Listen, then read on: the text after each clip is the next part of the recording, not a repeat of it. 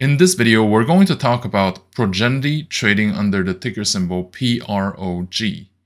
We're going to cover the price action over the past few days, the company itself, and the recommendations regarding buying, holding, or selling the shares. If you would like to see more stock analysis videos, please like, comment, and subscribe to my channel. But before today's video begins, I'd just like to clarify a few things about the timing when my videos are recorded, uploaded, and how much they react to the latest market updates. So most of my videos are recorded and scheduled the day before and uploaded for the next day. For 5 days out of 7, it's a trading day, so of course by the time the video goes live on my channel, the price would have already evolved from there. If there are significant and very volatile movements during the trading day, obviously they will not appear in the video on that day. But usually, to the extent possible, my analysis will be based on the medium term and not really focused on the intraday movements. The reason why it shouldn't matter that much either way is because most people investing in stocks invest for some kind of reason that takes time to get developed, and that their positions are usually kept for at least a few weeks. With that being said, if there are significant stock price movements that happen afterwards, either they will not affect the overall picture, or if they're significant enough, they will be mentioned in the next video about the stock with re-evaluations of the circumstances as needed. Progenity is a small cap company operating in the sector of biotech, and it develops products like molecular testing. Looking at its operations, I think that what it does is similar to what Bionano Genomics does. They may take a while before they have an actual operational cash flow going in, and in the meantime, they may have to dilute shareholders to keep the ship afloat. We have seen this kind of scenario with quite a few other startup companies. This means that, at least in the short term, the fundamentals are gonna be where they are, meaning not that rosy. But I think that the main reason why Progenity is trending in conversations online right now is because the company is currently part of a short squeeze between those who want to push the price down and those who want to squeeze out the short sellers. It's one of the more volatile stocks, definitely, so far in 2021, and hereby provides a lot of opportunities to profit from its up and downs, in addition to the potential gains from the short squeeze itself. The market cap of Progenity is currently at $452.6 million, and the enterprise value is at $331.3 million. The market cap is the price tag the financial market is willing to evaluate Progenity stock at, which, considering its future potentials as well as the short-term fundamentals and events, the enterprise value of the company is the net result of the company's assets values if there's no debt.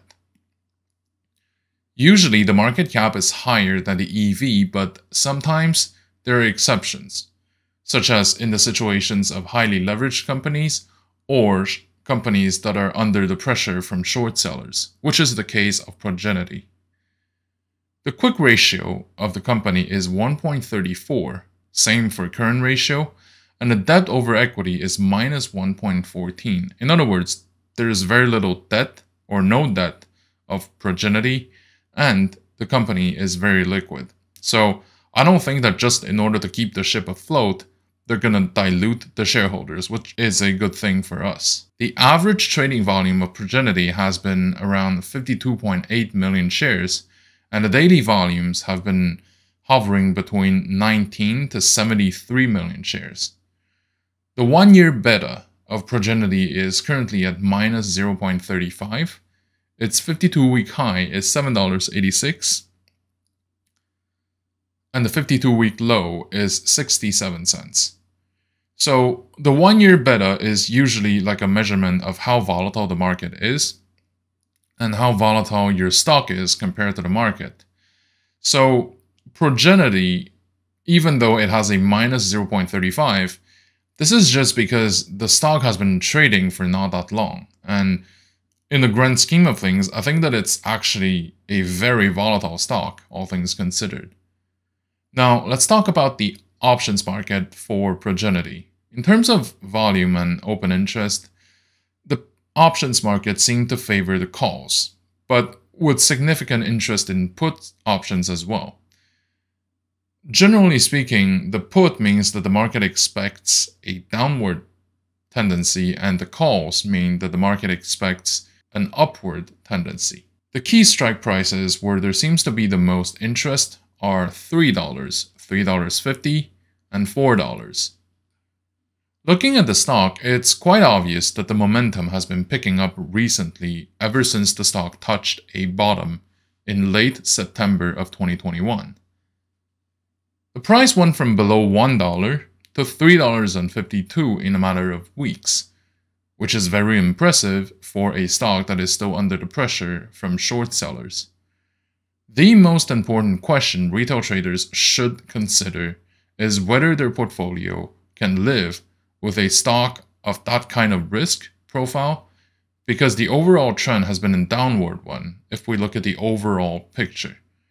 But if you believe that your portfolio is sufficiently solid and diversified, I would say that it would be a good thing to keep around 1% of your portfolio in Progenity in case the stock goes up. In the meantime, I would recommend to buy around 25% of your allocation now and to keep the rest over the next couple of weeks to see if it pulls back. If it doesn't, then buy the rest of your allocation then. But try to see if you can snipe for some lower cost basis. In this current market environment, I believe that we should be careful about taking positions and risk in the financial market in general, and in the equity market in particular.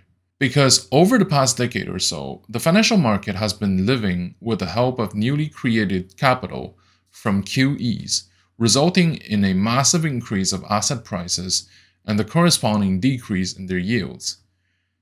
And the low interest rate also contributed to reinforce this phenomenon, because the financial sector would see its profit margins reduced and in turn keeps the returns of other sectors and employees low as well.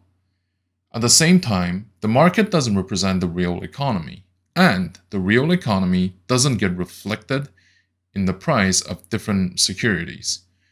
The market is a game of supply and demand, which will depend on a number of factors, not just the fundamentals.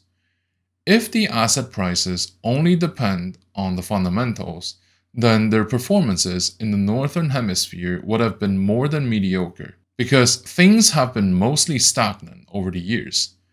A few things can explain why asset prices managed to remain high despite the stagnation of the underlying businesses. The first one is that over the years, there has been more money printed by different central banks to support their own economies. But because that money is distributed to banks and expected to loan to businesses to create more jobs, and that in fact there aren't that many opportunities out there, this money became capital that travels around the world and went into the huge financial melting pot. The QEs are now wrapping up in many countries, so I don't think that it'll remain as the main driving force over the next couple of years to keep the asset prices up. But it's compensated by the arrival of new capital from different regions to North America, because it's perceived as a safe haven for investors. With the rising tensions around the world, this capital inflow will probably be sustained over the next couple of years, if not intensifying.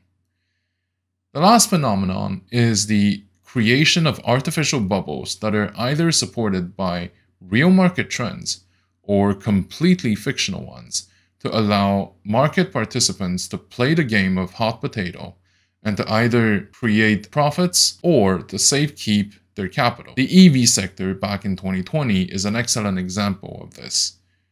But nevertheless, what it means for the market is that the degree of uncertainty is probably going to increase over the foreseeable future, as the expectation for a recession has been building up for more than a decade. and that the economic difficulties are accumulating around the world, especially from Asia. What this means for the market and for us is that the volatility is supposed to increase over time, which will provide opportunities to make a profit or to incur losses, depending on the timing and risk management. Another thing to note for this period of time is that we have to be very careful about having shorts. It's already riskier than having longs because the losses of shorts are not limited, right? Because there's no limit in terms of how far the stock can increase. But with the increased involvement of short sellers, I believe that the stocks when shorted will have an even higher probability of getting squeezed, which will result in potentially massive losses. So we're also observing more of an irrational behavior from market participants in the sense that very often people will choose to rush in a position not necessarily because the fundamentals are convincing, but because there's a buildup of demand in a specific stock and people will pile in to ride the gravy train with the rest of us.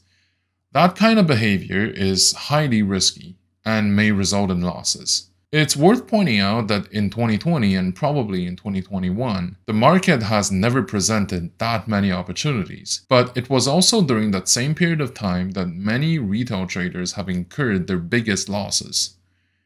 A rule of thumb is that each position should be structured so that even if they don't succeed, they don't impact the portfolio stability.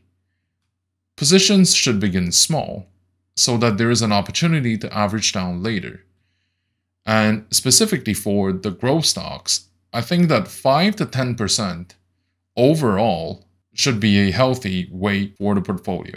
And each stock should represent about 1 to 3% of the positions. Thank you for watching. If you like my content, please like, comment, and subscribe to my channel.